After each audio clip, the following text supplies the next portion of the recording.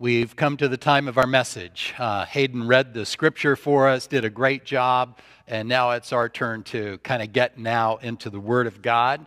And that's just a reminder that if you have your Bible app handy, pull that out, get ready to go. We're going to be in Matthew chapter 1 today, and if you have your Bible, you can pull that out as well. I know that some of you are comfortable marking in your Bible, and there could be some words or phrases that you want to highlight there or maybe underline. So I encourage you to do that.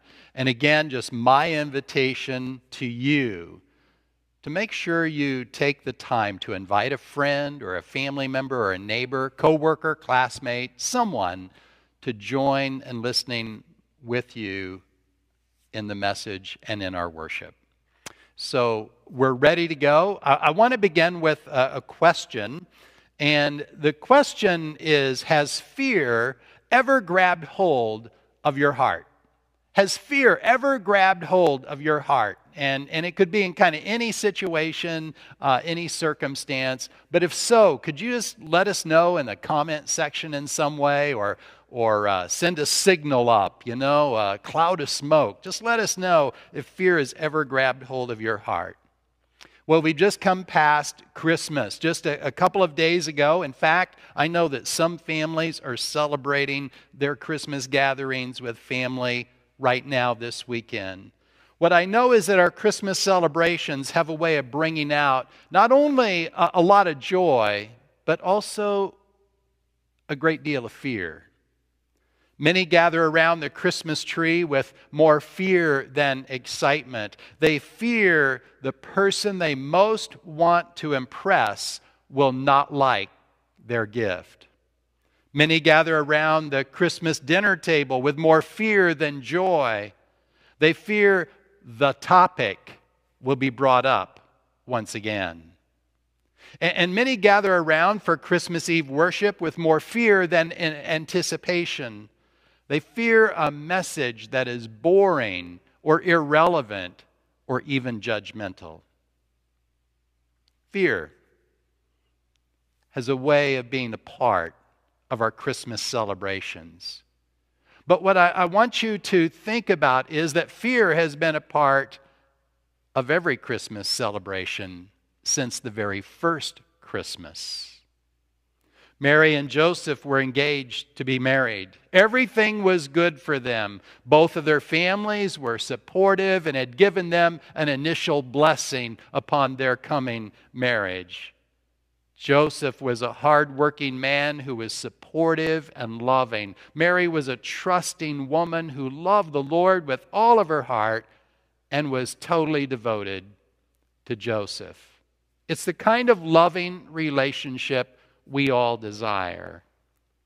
And then the Lord God starts sending angels to deliver messages. An angel comes to Mary's cousin's husband, Zechariah. At first, Zechariah is filled with fear. And then an angel comes to Mary. And at first, Mary is filled with fear. An angel comes to Joseph. And at first, Joseph is filled with fear. Christmas reminds us that when the Lord God speaks to us, when an angel delivers a message to us, or when the Holy Spirit nudges us, we are often overwhelmed. We are overwhelmed with God's glory all around us. We are overwhelmed with God's confidence in us. We are overwhelmed with God's love for us. We quickly move from being overwhelmed with our awesome, wonderful, great God to being afraid. When Joseph learns that Mary is pregnant, he's afraid. They're not yet married, so the potential for public disgrace and embarrassment is very high. Questions begin to race through Joseph's mind. And that's what fear often does, is it causes uncertainty and doubt and lots of questions. Did Mary have an affair? Well, that's kind of scary to think about. Should he break off the engagement? Well, that creates some anxiety. What will her parents think? What will his parents think? Wow. There's some apprehension. What will he say? What will he do? He's overwhelmed. Fear is all around. The good news is that the Lord God understands Joseph's fear. He also understands our fear. In Matthew chapter 1, verse 20, we hear, "An angel of the Lord appeared to Joseph in a dream and said, 'Joseph, son of David, do not be afraid to take Mary as your wife, for the child conceived in her is from the Holy Spirit.'" The word of God for Joseph is very clear. Joseph, don't be afraid. I'm doing something here. This was the very same message the angel spoke to the shepherds on the night that Jesus was born. You can look at Luke chapter 2 and verse 9, and there we hear, "Then an angel of the Lord stood before them, and the glory of the Lord shone around them, and they were terrified." The Lord God understands our fear when He is doing something new, even if that new thing is very, very good. In the next 2 verses of Luke chapter 2, we hear a word of assurance, a word of comfort from God. Luke says, "But the angel said to them, 'Do not be afraid, for see, I'm bringing you good news of great joy for all the people. To you is born this day in the city of David a Savior who is the Messiah, the Lord.'" One of the things that we learn from the first Christmas story is that fear seems to be pretty normal. And it's pretty normal for people like you and me too, especially when we sense that God is doing something new. When we hear the word of God or encounter an angel's presence or are touched by the healing of Jesus or maybe even filled with the Holy Spirit, we oftentimes respond with fear. One of the most frequent messages we hear from God in the Bible is this: do not be afraid. Most of the time that we hear these words, we also hear God's promise for us. Hear this. Most of the time that God says, "Do not be afraid," God also gives us a promise. It's amazing. "Don't be afraid, Zechariah. Your wife will have a baby next year. Don't be afraid, Mary. You found favor with God. Don't be afraid, Joseph. Mary's baby is the Son of God. Don't be afraid, shepherds. A Savior is born tonight. Don't be afraid, troubled one. The Lord God is with you." The Lord God is with you. In Psalm 23, verse 4, we hear God's promise. "Even though I walk through the darkest valley, I fear no evil, for you are with me."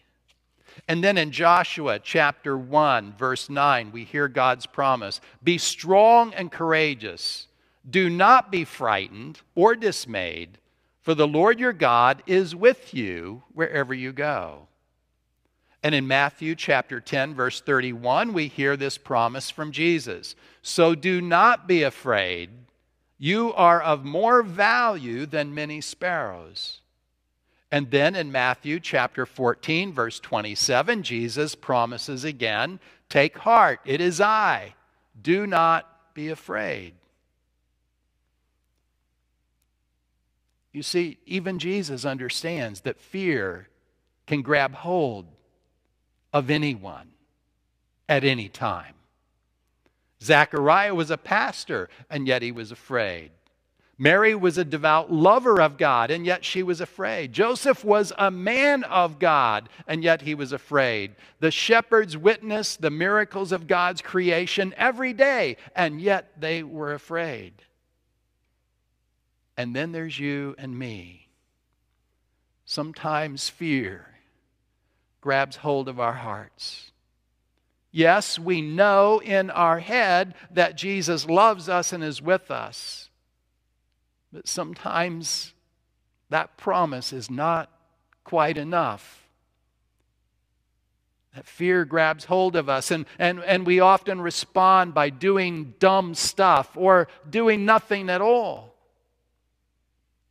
It's a reminder that my fear in my circumstances is the enemy of my faith in Jesus.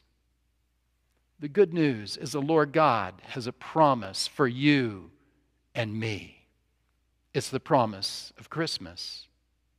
You see, one of the most frequent messages from the angels, from the very throne room of God, and from the very lips of our Savior Jesus is, do not be afraid. The angel tells Joseph that he and we no longer need to be afraid because the birth of the Son of God means God is with us. Look at Matthew chapter 1, verse 23. And there we hear the angel's promise. Look, the virgin shall conceive and bear a son, and they shall name him Emmanuel, which means God is with us. The birth of Emmanuel means our fear no longer has to win the victory. The birth of the Savior means our anxiety no longer has to wreck a special moment. The birth of the Messiah means our disappointment no longer has to conquer our joy. The birth of the Lord Jesus means our dis-ease no longer has to destroy God's dream for our lives. Zechariah, do not be afraid. Mary, do not be afraid. Joseph, do not be afraid. Shepherds, do not be afraid. Children of God, do not be afraid. It's time to flush away the fear, the anxiety, and the worry. It's time to flush away the apprehension, the fretting, and the burden. It's time to flush away the stewing, the fussing, and the obsessing. You see, the good news of the Christmas gospel is that we can choose something different than fear. We can choose to place our faith in the Savior who was born in Bethlehem to be with us in every moment of every day. And that Savior makes a promise to us. In John chapter 14, verse 27, we hear this promise of Jesus. Peace I leave with you. My peace I give to you. I do not give to you as the world gives. Do not let your hearts be troubled, and do not let them be afraid. There's an alternative to your fear. We can choose to trust Jesus with all of our heart, all of our mind, and all of our soul, and to live in His peace with the assurance of His love, in the infilling of His joy. So I invite you today to flush the fear away and embrace a deeper faith in the Son of God, whose name is Jesus, who we know as Emmanuel, God with us. Let us pray.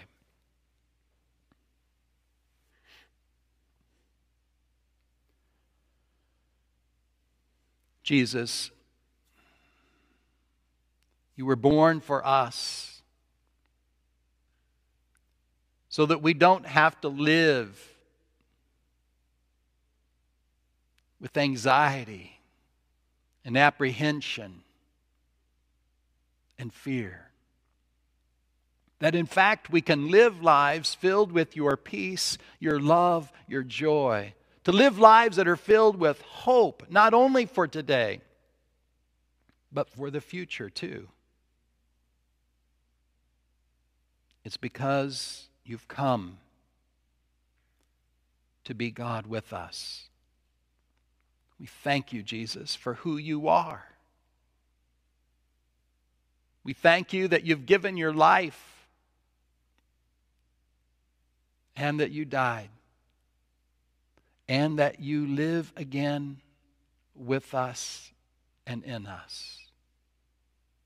But Jesus, I know too that there are many, many people who are living with some degree of fear. It might have to do with a job situation. Maybe it's a job transition. It could be a promotion. It could be a reassignment. It could be a loss. It could be some kind of supervisory action, but there's anxiety and there's apprehension and there's fear there. Jesus, take those person's hand and walk with them. I know, Jesus, that for some, it's a health concern today. For themselves or maybe for someone they care about very deeply. And maybe it's just the initial diagnosis. Maybe it's a recent report that a therapy is not working very well. There it is again. The fear bubbling up. The fear grabbing hold of our heart. The fear taking control of our life. I pray, dear Jesus, for those persons that you would take them by the hand and walk with them. Walk with them. For some, Jesus, the fear has to do with a relationship. Maybe there's that anxiety, that almost excitement about, wow, is this relationship going to go to the next level? I mean, is it going to go from where it is now, and is it going to go deeper and closer? And there's some apprehension about that. For others, it's a relationship that maybe has blown apart. And now it's picking up the pieces and trying to figure out what life is going to look like with that relationship gone. And for others, it's the anxiety, the fear of singleness. The 83-year-old woman, single, after 60 years of marriage. There's some fear in that. But there's also fear for the 29-year-old young man who's never been married, but would like to find a soulmate. There's fear. Jesus, would you walk with each one where relationships are strained or stressed or not quite yet, and take them by the hand and walk with them. And then, Jesus, there's the fear that comes when you make your presence known, when you make your power known, and we're not sure that we're strong enough or courageous enough to trust you and to obey you. And so we hold back. We hold back in fear, even when you are drawing us closer to your heart and into your dream for our life. Take us by the hand and walk with us. Jesus, hear our prayers. Hear our prayers. Help us to flush away the fear and to embrace faith in you.